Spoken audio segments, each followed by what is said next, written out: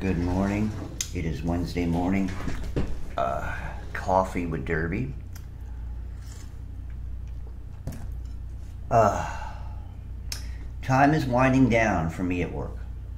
And I don't know if my boss is really taking everything seriously. I still have not yet seen anybody come in to be trained. And I don't know whether he realizes that I told him that I would give him maybe 4 weeks if he was able to find something where I could train him. But thus far, we're winding down on 1 week, and another week's coming. If he doesn't get somebody in there, I will be leaving, because I'm giving him an opportunity to try to find somebody. So anyway, in saying all that, I'm getting a kick out of this, the Bud shit, okay? I'm getting sick of seeing it, but at the same time, now the Miller. So you had Anheuser-Busch do something stupid and got flack for it. Lo and behold, another business, another corporation, another, beer company, Miller goes and does the same exact bullshit. I mean, if I'm a CEO of a corporation, I built the corporation, or I'm a CEO of a corporation that's been built to make money, right? Why, if you already seen one of your competitors do something stupid as hell, why would you want to turn around and do the same thing? I just don't understand. Now, there's a lot of people out there who are making videos, you guys who are making money off it and all this other stuff. Sometimes you guys are just going a little too far. I didn't care. I got tired of hearing about that now that the Miller thing came out. So you guys are going to prolong this thing so long. Here's the thing. When you guys continue over and over and over and over and over. See, I'm not going to get back on here and keep talking about this like the rest of the so-called creators do. I don't give a shit. All I'm saying is that I'm trying to make a point. I'm looking at our society go down the drain. I'm looking at logic. The logic. I almost think that God made a mistake when he made us. I'm thinking, did he forget to put a fail-safe system in us? That when we get too stupid, that something, clicks and we get back on board with logic? Don't we have a logic system that could click or something? So I'm kind of wondering, I know God never made a mistake. I'm making a joke. But it just seems like, people don't click. They don't wait a minute. I'm a CEO. Wouldn't that be a stupid thing to do? Well, let's do it anyway. What the hell? Why are you in your position? You want to make money or not make money? So now you got another beer company that's getting flack, and probably people will buy their beer just so they can put holes in it from an AK-47 or something. So it's okay. It just amazes me how I just don't understand. I don't understand whatsoever. I do and I don't. It's sort of like, things are changing, and everything is. They're moving their thing. I don't know if I told you this. My apartment complex has given me given us a notice that they want to. I've been paying. I started out when I first moved here paying by money order. Then they had to change it to where they wanted, to go through my credit card. Now they want to go directly through my bank. They want access to my bank account. I haven't talked with them yet, and I'm kind of wondering, wait a minute. Does that mean what does that mean? You're going to take it? See, I have a berth between the 1st and the 6th to get my rent paid within each month, the beginning of each month. Anytime after the 6th, then, it's a late fee. But I want control over when I pay, whether I pay within the 1st or the 5th, okay? What they want to do, I think, if I'm not mistaken, I haven't talked with them yet at the office, but they want to, have control over just withdrawing it. Well, I have a problem with that. Like I said, I want to be the one to push the button. I want to be the one to make the decision, because it's my freaking money. It's the bank that I am in. Not they're not part of my back. So I'm kind of squeamish about this. But see, they're all doing this stuff. Everything is being molded and crafted in a way to where you have no other choice.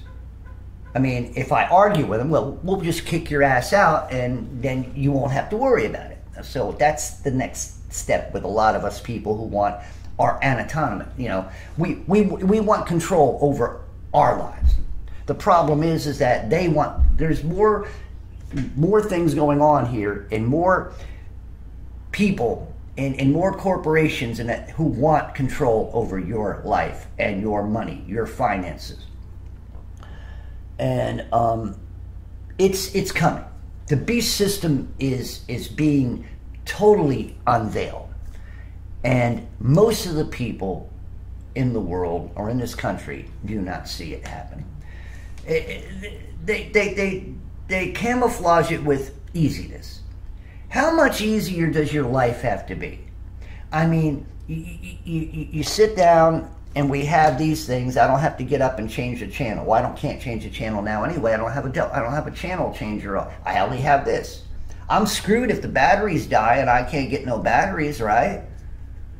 So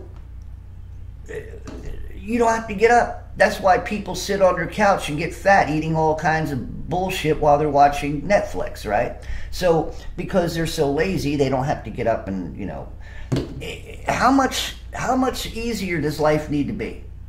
It always reminds me the way they're doing, well, you want to do this, you don't have to do that. You can unlock your car just by looking at it, you know, or putting your hand across it and stuff. It's like you could be a superhero. The door's open in my house. You know, it's all this technology in our bodies and stuff.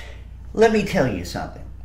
You know, if everything is so easy, that means that most of you people who like easy stuff can't even have any gumption of challenging yourself.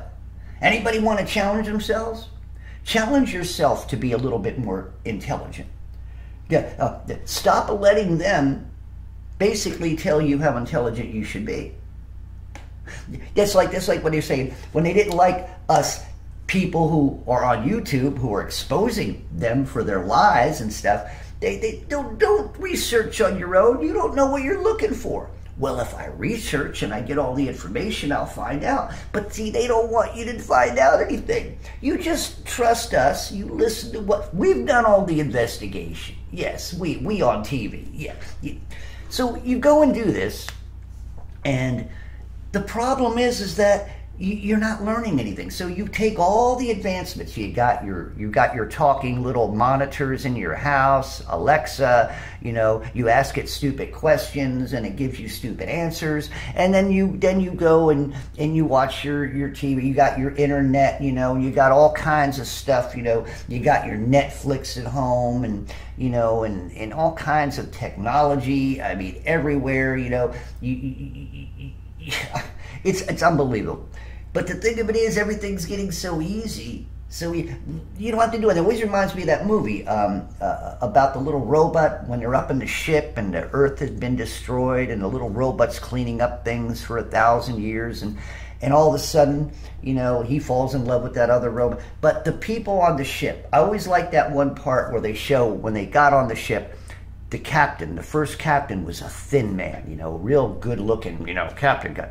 Then as the pictures went down, they started getting fatter, bigger, fatter, bigger. Just like our world, the McDonald's world, fatter, bigger, fat. Now everybody's sitting in these chairs and the computers and all the AI and all the robots are controlling. You know, today the specialty is a blue milkshake or a red milkshake the next day. The colors, and they move around by sitting in these chairs. You've seen the movie. But I can't remember the name of it. But anyway, that's what's happening. How much more easy does your life have to be until it's no longer considered living? You're just a lump sitting on a couch. Everything's handed to you. Everything's given to you. But you don't offer anything back. That's what mankind is becoming. Mankind wants and wants and wants and craves and wants, but it never wants to give back. And when it does give back, it's only for a purpose. You know, sort of like this thing, well, everybody should be exclusive, should be inclusive to everybody. That means that your children should be susceptible to sin. Your children should be susceptible to being perverted, all kinds of things. It's like the devil thing. They like to put the devil in that after-school devil program, right? Has anybody ever asked them, well, what if that child grows up and wants to pursue it and continues wanting to pursue it and eventually does become a witch or a warlock or somebody evil and does eventually get devil spirits in them? Nobody's asked those questions to those idiots. I want to be in front of that guy with the weird eye. I want to ask him. I want to ask him these questions. I want to see if he can answer. More than likely, he'll give me a bunch of bull crap, you know. They have talking points. They don't want you to get off their talking points because they always try to go back to them. The thing of it is, it's getting bad. People are getting lazy. People are getting fat. People are getting ugly. Have you ever really looked at your normal, average human being in the street? They're not looking good anymore. Many of them look sickly. Too many times rolling up their sleeve. Many of them are very unhealthy. Poisons in the food. Breathing in, exercising, and all kinds of stuff. Getting all these fake nutrients and stuff, which they're putting chemicals and all kinds of weird stuff in that stuff too. So you people will think you're being healthy, working out and all. But see, there's very few people out there in society are wanting to do anything anymore. They want their pleasure. They want to feel good. They want to be well rested, you know. And nobody accomplishes anything. It's like, and when you do accomplish anything, you get beaten down by society for it, or by your government, or you know, it's to a point. Why? And I'm trying to figure out, you know, how do you tell people that because it's easy, it's one of the worst things that can happen to you? When you allow yourself to be, this is no different. All these gadgets that they create, they make, or whatever, is no different. It's sorcery, but it's no different than drugs. You remember when crack addicts were around, when crack was real prominent? I remember I was working at the Union Mission, going to Bible college. I remember the crack addicts real bad. These people, they were walking zombies back then too. But the thing of it was that, you know, they were disconnected from the rest of the world, and they had to have it. Well, this is the way the world is right now. Everybody's disconnected because of all the gadgetry, and this stuff is what's making mankind lazy, making mankind ugly. Mankind is ugly because of this, because of all the technology. Mankind is cold. Mankind is no longer rugged. There's nothing promoting, except for a few individuals. You still got rock climbers. You still got this. You still, very rare. But the thing of it is, most people don't want to feel comfortable. They don't want to go outside their comfort zone. And a lot of times, even Christians, they find it hard to go outside what they believe their concept of Christianity is. Even when they're worshiping so-called God that they worship, they say, their lives are still the same. There's no changes, and they're comfortable that way. And then when you try to talk with them about, well, what has God done in your life? You know, how do they explain it? If nothing's ever changed, well, God's always there. How do you know? Is anything changing in your life? Has anything gotten any better? Have you had any problems that God has worked, that you prayed to God to work through? And most people, well, things are okay, you know, because there's no challenge. They've already been duped. They've already been so manipulated and molded to think that if they are Christians, don't worry about it. Even Christianity has gotten too easy because everybody's comfortable. They go into church every week and they've got that certain spot bench, you know. They got it worn in. But they don't change. They don't better themselves. They don't see the truth. They don't work on letting the Spirit rise in them because they don't know any different. They are no different today than they were the day they got born again. And there's many out there. So the problem is that nobody's challenging their unchanged, especially in the church. You got to challenge yourself. You've got to attempt to try to break free from all the niceties, from all the easiness. Sometimes you've got to walk that walk. That's what the analogy of being in the desert. You have to break free from the world and its ways. You got to have that time, that one-on-one time with God, with yourself, with the Spirit within you. You can't let the world constantly obliterate you. And many people do. They wake up with the world. They go to sleep with the world. They wake up again with the world. And the world is their oyster. And the world is all they know. And the world is the only thing that they operate in. And what's operating is the world operating on them on a day-to-day basis. Changing little by little what it means to be a human being. Changing what it means for Christians to obey God, to trust and depend on God. No, now you got to be like those people on that movie, that cartoon movie, that you got to sit down in that chair and you got to take all the milkshakes in different colors and everything that they want, and listen to Alexa and talk to Alexa and have a good old time doing nothing as you're getting fat, looking ugly, and being empty-headed or filled with Twinkies and accomplishing not a damn thing, and then you die. There's your life. Was it worth it? All that pleasure, what did it get you? Got you fat? Got you ugly? On the inside and the out? Made you cold? You're a Christian? You ain't no different than the monkey in the world? The human monkey ain't no different? You went to church and you still never changed. You got fat. You got ugly. You let the world take you over. You were controlled by Alexa. You probably got one at home, right? How many of you Christians, I've asked this before, how many of you Christians have HBO? How many of you Christians have cable TV? You spend all that money on cable TV. How many of you Christians watch Netflix? Come on now. Come on. Let's be honest. How many? How many of you out there, you know, like things easy? How many gadgets do you own? How many of you Christians wear that shit in your ears? You get radiated. Keep your cell phones on in your pants.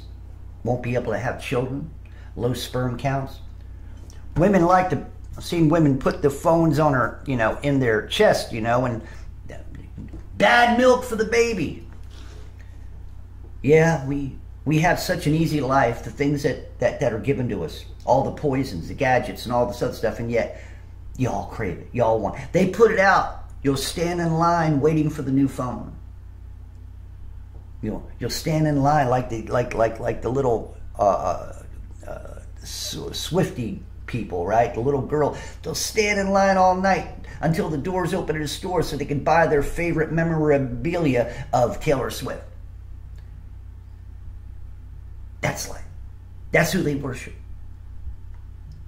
And nobody pulls them up. Most of them are probably little Christian girls too. Nobody pulls them up. Nobody tells them it's wrong. Nobody tries to help change their direction. And the church, well, the church has failed mankind all the way. The church has failed Christians. The church has failed God. The church has failed itself. A lot of churches have a lot of bodies in it, but not very many spirit-filled. So this is your world. How easy do you need to have your world? How easy should it be? Until you no longer are in control. You got all the gadgets around you. and they control you. There you go. You lost yourself. You lost your humanity. You lost the spirit within you. And you're lost. And the world in which you live in, when you got billions of people the same, what do you have? You have loss. God has a loss.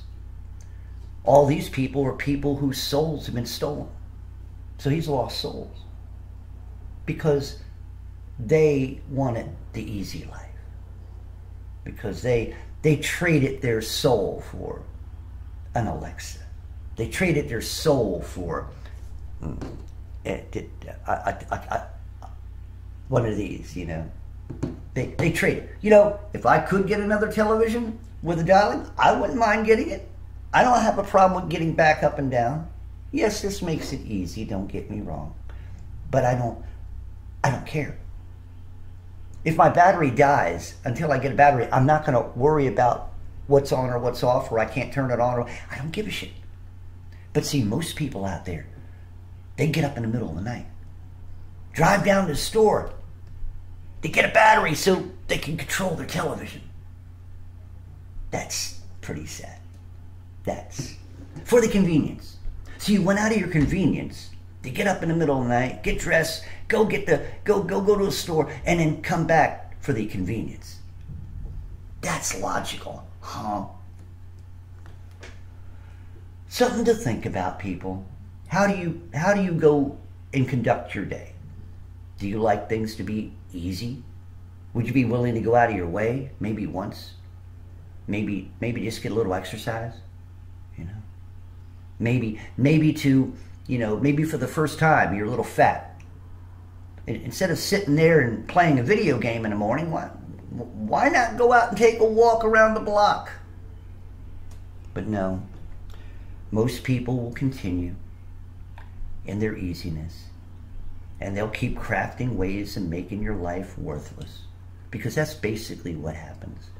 Right now, young people aren't being taught to have any type of values or any type of ability to want to learn something. They don't want to learn. They want it given to them. And that was crafted by the idiots on the top.